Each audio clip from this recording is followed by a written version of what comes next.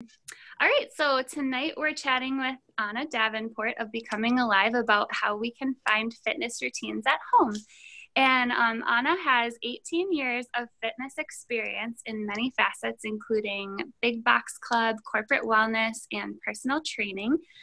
She has a bachelor's in exercise and sports science and a lot of other certifications: NASM personal trainer, STOTT reformer, Pilates trainer, TRX certified, yoga, mat Pilates, and BARRE certified, core certified, and prenatal and postpartum qualified.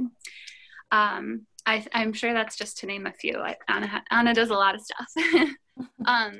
Along with all her qualifications, Anna is an expert in figuring out how to sneak in workouts when you can't get to the gym, which is perfect for all of us right now since we can't go. Anna is a mother of 3 young kids, 7, 5, and 14 months, and her husband is a pilot who is gone for days at a time, so she's gotten very good at finding creative ways to squeeze in those workouts. So thanks for joining us, Anna. I'm excited what to say today. My pleasure. Thank you for having me. And thanks for those of you that have joined last minute. So Nicole just kind of threw this out to me this morning, and I love a chance to talk about fitness. And so I'm grateful to be here tonight. A lot of, I think, the value from our time together will come through any questions that you may have. And I hope that you're joining because you're looking for ways to start adding in more fitness. And maybe you're here just to support Nicole and I, and that's great too. So we thank you for that. A little bit about how I ended up in fitness. Nicole mentioned some of my experiences, but sort of that journey. My parents were really good at doing active things with us as kids. And I joke around that I'm really thankful for the 3 top things they taught me. And that was a love for Jesus, a love for being outdoors, and a love for reading. And those have been things that have been a really beautiful part of my life. Family bike rides. I grew up in a big family. And so we really were finding affordable things to do. And so we did a lot of evening bike rides or walks or just playing outside. And that was a huge part of my childhood. And then sports became even more important. And so then looking at what kind of career could I do? I love being active. I love moving. And my parents had competing wishes for me. They wanted me to either be a phy ed teacher or an art teacher. My mom was a nurse. My dad was a health teacher.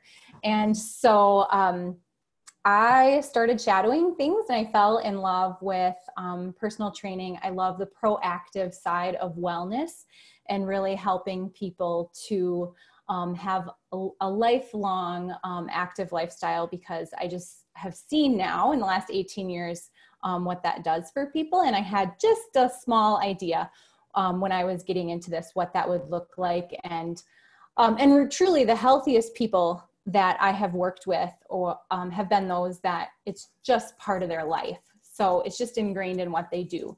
They do those silly things. They park their car really far away. They're walking to as many places as they can. They ride their bike to work. They do those simple things, and they're eating lots of fruits and vegetables and nothing drastic. And I think that's one thing that can be hard in the fitness world, especially with trainers. You never know what you're going to get as far as nutrition plan, and there is no perfect plan. I've seen everything work for people for their goals, but it's going to be the things that you do the most consistently for your lifespan that you're going to have the best results from. So active childhood, looking for something that I could do as a career, and fitness has always been there for me in my life journey. So in college, I turned to fitness to really manage a lot of back pain and just stress and anxiety. I had a lot of test anxiety. And just the college lifestyle is stressful, right? We all remember that, hopefully. It's been a while, but I found even more benefit through being active. And that's where I picked up the yoga and Pilates and kind of stepped away from those high impact, high stress sports. kind of fast forwarding years, I had quite a groove early in my career as far as sort of like the dream exercise routine, right? My husband and I talk about this. I'm like, on Saturdays, I'd go to the gym, I'd work out for a couple hours, I'd sit in the sauna or the hot tub. And that doesn't really work in the adult lifestyle for most of us. As I've added a family, it's been really interesting to see how my expectations have needed to change, and how I can still enjoy it, even though it doesn't look like it looked 10 years ago.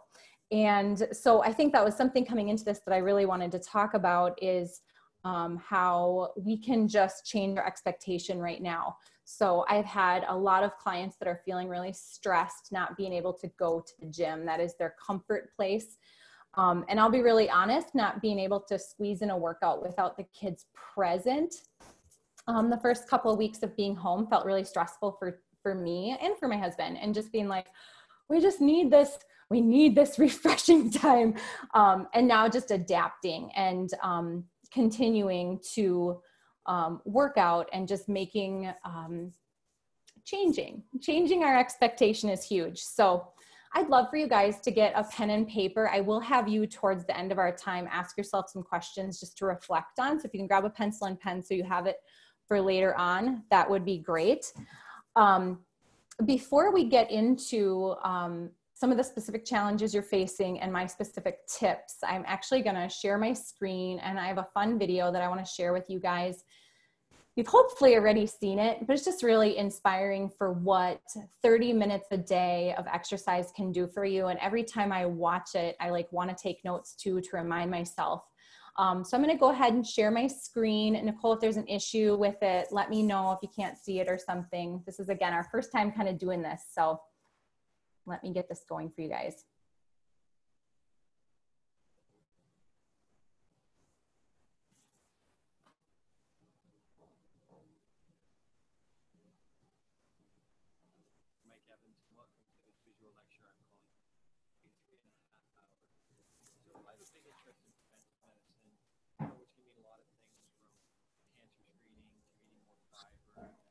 It's just a little hard to hear, Anna. Less, controlling your blood pressure, cholesterol, and so on and so forth. So all these things are incredibly important, and I wouldn't want you to minimize your efforts in any one category, but I want to know what comes first. What has the biggest impact? What has the biggest return on investment? What makes the biggest difference to your health? So I did my research, and I found an answer, at least for me, and it's tricky because, you know, all these things are sort of overlapping. But I picked out this intervention, and because of its breadth, it worked for so many different health problems, and that's what I found so cool about it. So just to kind of walk you through a quick list. So this intervention in patients with knee arthritis who receive 1 hour of treatment 3 times a week reduced their rates of pain and disability by 47%. In older patients, it reduced progression to dementia and Alzheimer's by around 50%. For patients at high risk of diabetes and coupled with other lifestyle interventions, it reduced progression to frank diabetes by 58%. Postmenopausal woman who had 4 hours a week of the treatment had a 41% reduction in the risk of hip fracture. It reduced anxiety by 48% in a big meta-analysis. Patients suffering from depression, 30% were relieved with low dose, and that bumped to 47% as we increased the dose. Following over 10,000 Harvard alumni for over 12 years, those that had the intervention had a 23% lower risk of death than those who didn't get the treatment. It's the #1 treatment of fatigue. And of course, the kind of outcome of choice there, my favorite outcome is quality of life, which is really all of the above and really about making your life better. And this treatment has been shown over and over again to improve quality of life. So the question is, what's the medicine and what is 23.5 hours? So the medicine was exercise, mostly walking, so not triathlons. And let me just put it a different way. I think what I'm asking you to do is, if you think about your typical day, so there's 24 hours, and so you might spend most of your day, you know, this varies obviously, but you know, couch surfing, sitting at work, obviously sleeping. And what the evidence that I'm going to show you kind of tells me is the best thing you can do for your health is to spend half an hour being active, maybe an hour. And that if you can do that, you can realize all the benefits I've described in the previous slides. So let's just take a quick walk through some of the literature. So Stephen Blair, he's a professor at the Arnold School of Public Health at the University of South Carolina, and he looked at this in what's called the Aerobic Center Longitudinal Study, which followed over 50,000 men and women over time. And along the left side of this graph is something called attributable fractions, which is a kind of fancy word, but it's the estimate of the number of deaths in a population that would have been avoided if that specific risk factor had been erased. So for example, turning a smoker into a non-smoker, or a couch potato into a daily walker. And along the bottom is the typical risk factors. You can see the hypertension is incredibly important and so on and so forth. But the one that kind of applied the most risk was this sort of mysterious CRF, which is cardiorespiratory fitness, which is really low fitness. So low fitness was the strongest predictor of death. And this is important. Most of the trials we see, to be honest, are funded by pharma or other companies because they've got a drug for hypertension or high cholesterol or diabetes. And we rarely see fitness thrown into the mix. And so it's nice to see a trial that's not so siloed. Blair's work is interesting. He also did another trial looking at obesity. What he found was, sort of two things. One is obesity and no exercise. That's a very bad combination. And that's where we saw many of the negative consequences of obesity from a health point of view. But if the obese person was active, even if they didn't have the weight loss, but were just active and obese, that was much, much better. And that the exercise ameliorated much of the negative consequences of obesity. So if exercise is a medicine, what's a dose? So when I think of dose, I think of how long, how often, and how intense. I'm going to give you a slightly mixed message, but essentially more activity is better. But I must say the rate of return seems to decline after 20 or 30 minutes a day. So if you're being active less than 150 minutes a week or more, if you're a kid, an hour a day, if you're a kid, my flag goes up in the clinic. So my personal take on this is that, the literature draws a very broad brush. And so we see big differences when somebody goes from not doing anything to doing something. And after that, the return is more granular. So if we took the Nurses' Health Study, women who went from zero activity to just 1 hour a week reduced their heart disease rates by almost half. So you can break it down. So it can be 10 minutes, 10 minutes, 10 minutes. If you want to do 30 minutes of exercise, so it can be broken into 3. Higher intensity, it looks like it's equivalent to less time with lower intensity. But I think obviously the clinical pearl is mostly thinking about your style and habits and your personal cues. So if you're only going to do it if it's pre-booked with friends, I have couples that take a half-hour walk every morning or evening to organize their life. A dog is a great walking coach. The data is showing 67% of dog walkers achieve the 150 minutes a week just with the dog walking. And finally, of course, your commute, getting off stop early, taking the stairs, and so on and so forth. So thinking about that, I'm just going to walk you through some quick slices of the literature. The first one comes from Japan.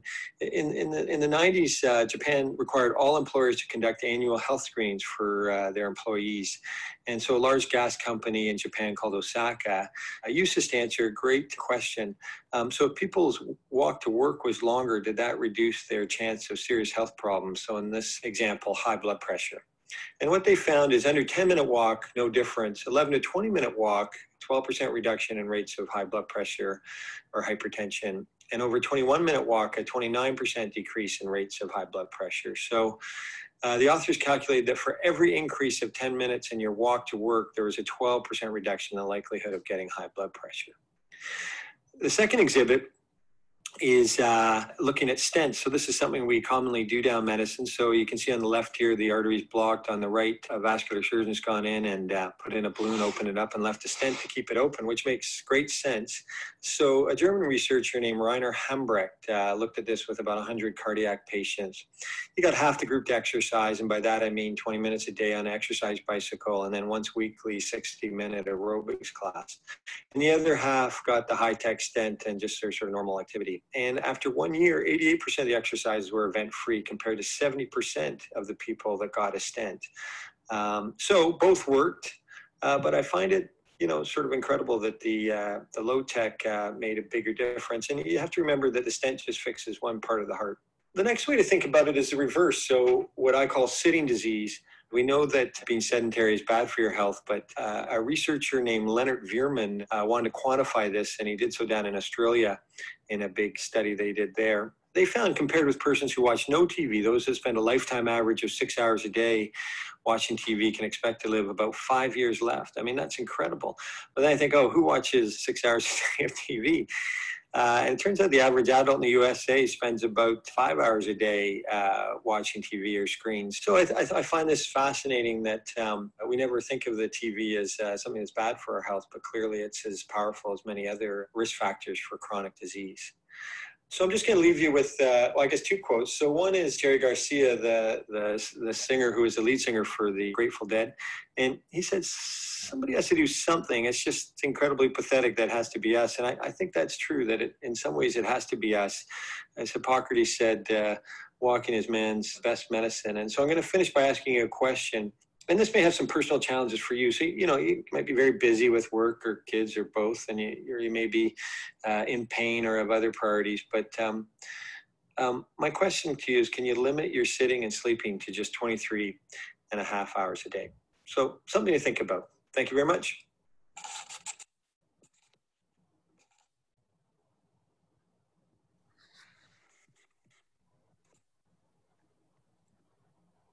That's really good. Yeah. Has anyone have you seen that before? I've not seen it before. No, it's good though.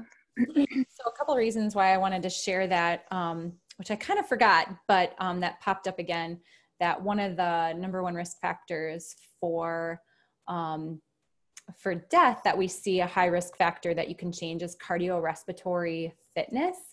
And cardiorespiratory fitness has been talked about a lot with regards to COVID-19 and the virus right now that's going around. And so I think it's just interesting right now. Hopefully, those of us that are healthy, this is not a time to live in fear, but a time to just really take inventory of what we're doing for our health and what we're doing for our wellness, and just to see it doesn't need to be something extreme. Lowering the hypertension, 30 minutes a day on a bike, those things can be really achievable for us. So this is where your pen and your pencil come in handy. I'd love for you guys to take a couple notes for yourself. And this is something that I would do with my personal training clients. The first thing I do is just a little consult. We get to know each other. And so I'm going to treat you guys that way. So we just want to look at ourselves. What is our personality? What do we enjoy about fitness? And this might be looking back to what were my routines pre being home more. What did I really enjoy? So for me, it's being outside. That's going to be part of it. So with the stay at home, I can still find ways to be outside. I also really enjoy exercising with friends. That has needed to change a bit. So you're knowing your personality. And then right now, I just want you to write down what your primary challenges are. Lack of gym, lack of equipment, lack of structure. I think those are the few that I've heard, but just thinking for yourself, I really don't like the quote, "There are no excuses." I actually think that excuses are often challenges, and we can really beat ourselves up by saying there shouldn't be any excuse. I should be able to make this happen. There are some real challenges to not having equipment, and you've been using gym equipment. So you're noting your challenges. And then we want to talk about what can I change and how can I fit in these 30 minutes a day of walking. Obviously, I would encourage outdoor walking or biking, something where you're moving your body. Where might it fit? The other thing to ask yourself is, how do my expectations need to change during this time? And that's an interesting question, because it's going to affect it. What affects it is our why. Why do we exercise? And so our reasons for why can change a lot through our lifespan, but hopefully what we got through that creative video also was just that maintaining activity will increase our lifespan by 5 years. So lowering your amount sitting and watching TV, you can extend your life by 5 years. And when I keep that in mind, so a long, healthy life, even if it can't be my refreshment, my break from the kids, I'm still going to make it happen because I know the real reason or another reason. So you're going to ask yourself, why am I doing this during this time? And having a why. And that's kind of a trendy thing trainers ask anyways. What is your why? The other thing that we want to talk about is what you want to do this week. So making it really practical. What are your small achievable goals? I know I've seen some posts going around Facebook, and it's a pretend post, but I've lost 10 pounds. I'm eating all vegan, and all these things I've changed while I'm at home. And the reality is that most of us are in completely new rhythms and routines. And you see, hopefully all of us know kids. If we know any children, when you change the routine, even a baby, they have a meltdown.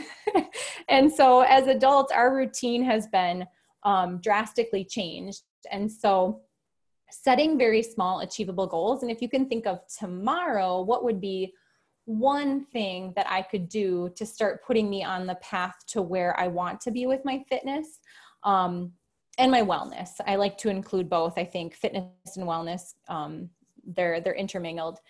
The one thing that I have my personal training clients start with the first week I'm working with them is to just increase their water intake along with getting in their exercise. And so you could make that little note for yourself. I'm just going to tomorrow increase my intake of water, and I'm going to do my 30-minute walk or my 30-minute bike. Psychologically, this is just kind of a fun thing. We do better when we add things into our life instead of take away. And I think that is one of the real challenges right now. We've had what we feel like a lot of things almost taken away, things that we were used to doing before. And so if you can think about, what am I going to give myself as far as a kindness? So walk outside is kindness to yourself. Even maybe walking while you visit with a friend. I know I've done that. And talking, that can be a real kindness to you that you're adding into your lifestyle. Same thing with nutrition. I don't think this is a great time to do anything super rigid or drastic, but what would be a kindness to your body right now that you could add in? Water would be one. Increasing your intake of vegetables to really build up your immune system would be another thing. Okay, I could ramble on. I told Nicole that, but I think the best thing would probably be, I have some other notes and things I want to have you guys ask yourself, but I do want to hear from you guys what your current challenges are so that I can speak to those a little bit more specifically. So why don't we open it up for questions, and I can help you guys be creative. That is sort of, that's what I do. That's what I do with people. How can I help you meet your goals with what you have? Time, equipment, limitations, and maybe you just need someone to tell you to get going. So let's open it up. That's really good. Thank you, Anna. Got some great tips. I already feel more motivated.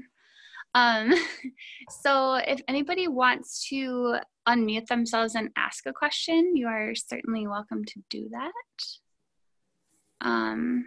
Or like I said in the chat box, you can send me a message, or you can just type it in there if you don't want to be heard.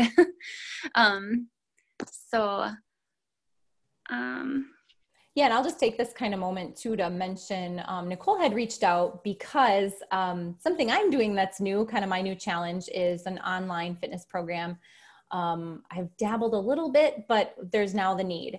And I typically teach fitness classes at Western Wisconsin Health in Baldwin, and a program that has been really fun for people is called Lift Strong, and it's a progressive strength training program and cardio. You get your assignment for the week. That in-person class, we have not been able to meet. And so we've gone to online, and today I'm starting a new 6-week program, and it's just $30 for 6 weeks. You're in a Facebook group that provides you. So if you were one of the people that wrote down, my personality really needs someone else doing it with me, that would be a place for you. I post a workout of the week. You need to do it again 2 more times before we meet again. You also have 2 cardio assignments. You can do as much or as little of it as you want. And then you have a nutrition challenge each week. And I'm hoping that after these 6 weeks, we'll be back to the gym. And so something to sort of carry us to that, or maybe you'll find you really love working out at home. So if you guys have questions on that too, I'd love to answer them. And I can leave a note on Nicole's page too, just with my email, if that's something that you would want to jump into, if you're looking for more structure. I know I love the structure. I love having a plan and knowing what I should be doing. So it's just as much for me as for my class. Yeah. So the best way to get involved with that is to email you then? Yes, just email me at becomingalivegt@gmail.com, and then I'll just send you the registration form. It allows us to go back and forth a little bit if there are more personal or individualized needs too. Yeah, that's super reasonable too. I know, right? Yes, it's fun. I'm new at it, so I wanted it to be a low investment. Well, I mean, you might be new at the like online training type stuff, but you have a lot of experience and people will definitely benefit from that. Okay, does anybody have a question? I'll just be quiet for a second.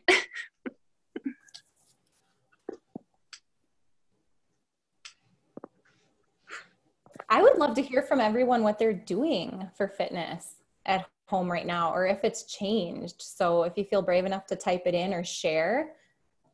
Yeah.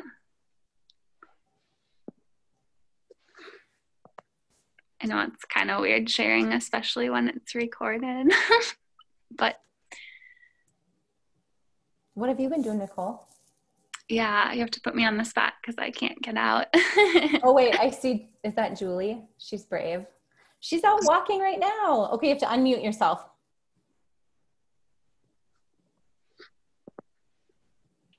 There we go. Can you hear me now? Yes, I can hear you. It was hard to figure out the video and the muting. Sorry. Yeah, we're actually out for a walk right now. We usually go out after dinner. If it's nice, we go for a walk.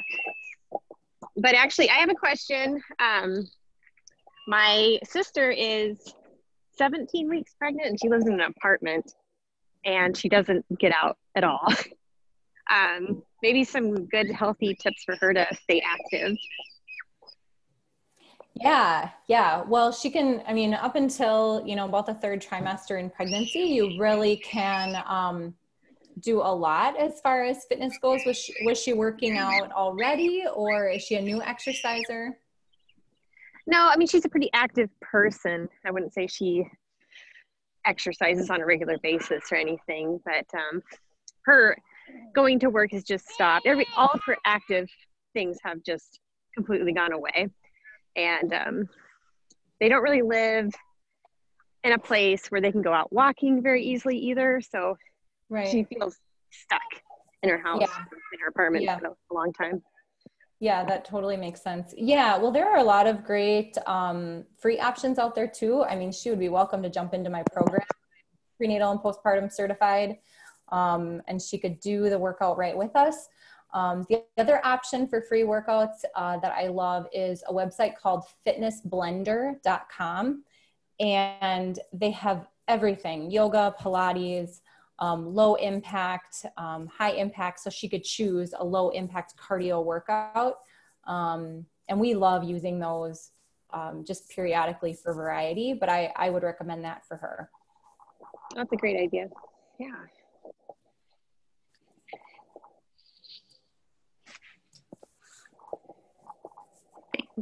I'm going to mute myself again. Yeah. Okay. Well, I don't know if it's windy or not. Like, if you guys hear the wind, but I can hear you well, actually, remarkably well for being on a family walk.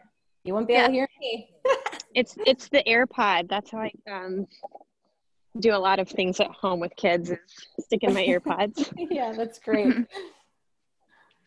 I need to get those. I feel like technology is going so fast. I'm like, yeah, really, especially now. Yes. Everyone has them. I was kind of like, now's a good time to do some Zoom calls since everyone's gonna be hopefully know how to do them already. Yes. Yes, for sure. Zoom piano lessons, and we do Zoom physical therapy. That is my other thing that I've seen really healthy for my kids that I think is healthy for adults. So continuing some of their normal routines, but they are on Zoom. So I've seen my 7-year-old having his piano lessons still at 5 o'clock, which is when he did piano lessons before. You can just tell he's energized after because that was part of his normal routine.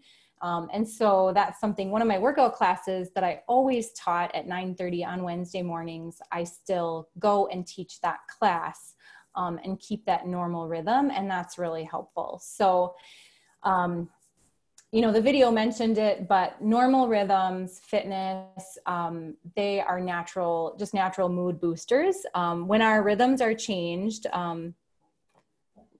our anxiety increases. There's a lot of emotional stress. I've actually had a lot of conversations with people along those lines, depression. Those are some of the things that you're combating too in fighting for fitness and fighting for activity. Anytime you raise your heart rate, you're releasing endorphins. Anytime you rotate your spine, that's something we talk about in Pilates.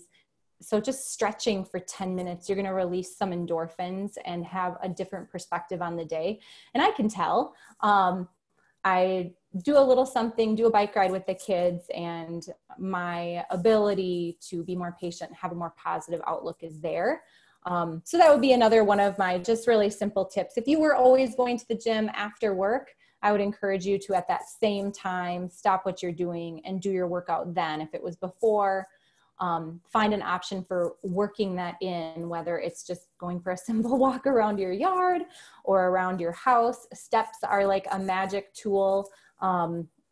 When my youngest was a baby, I did the stairs a lot in our house just while I listened to podcasts after he went to bed. My joke was, with my husband flying for days on end, I couldn't take a sleeping baby to the gym in the evening, and that was my time to work out. And so I actually trained for a hike across the Grand Canyon on the stairs in our house, listening to podcasts and music. I would walk up and down for hours, and it's a really sweet memory for me now.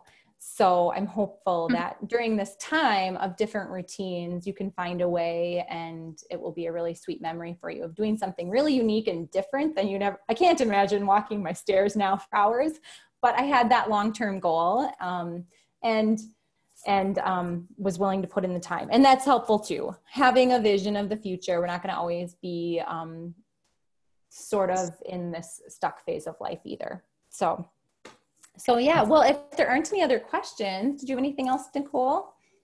I don't think I have any more questions necessarily. So I think we have a lot of other stuff we can talk about. I know we could. So we could do, do a whole other seminar. The one thing I kind of forgot to mention was becoming alive. That comes from the Howard Thurman quote that says, don't ask yourself what the world needs, ask yourself what makes you come alive, and go and do that. And then also a Bible verse that's near and dear to me, Philippians 1:6, being confident of this, that he who began a good work in you will bring it to completion. And just the reminder that we're all in process. We're all becoming something and someone, and you have the chance to make some choices tomorrow about who you want to become and what you want your health to become. So I just encourage you to step forward into something really small and be successful. It doesn't need to be big. Do one small, tiny change and enjoy the success that you find in that. That's awesome. I feel more encouraged. Definitely kind of in a slump with the whole exercise thing. So I took some notes. I did my homework when, Yay. Why I have something to do this week. So good. Yeah. So, well, thanks everybody for coming. That was super fun. Yes. Thank you. Yeah. Thank you, ladies. That was, it was really encouraging. I feel inspired. Hey, well, you're already doing it. You're out walking. That's awesome. And definitely put your sister in touch with me if she needs more specifics or has Yeah, questions for sure. about what she can or cannot do too, I'm happy to help. Yeah, for sure. Thank you so much. Yeah. I'm certainly glad that it's getting nice out so we can actually go outside and do some stuff. If this was all happening in like December, things would have been different. I mean, it's going outside in the winter is fun too, but You know me, I'm outside every day. oh yeah. I'm thankful my parents kicked me outside every day because I love being outside. So Yeah, it is oh, fun. someone's connecting to audio. Do you have a question? Ruth. Oh no. Okay. I thought maybe Ruth had a question. All right. Thanks for having me, Nicole. Yeah. Thank you. See you later. Bye, everyone. Thank you.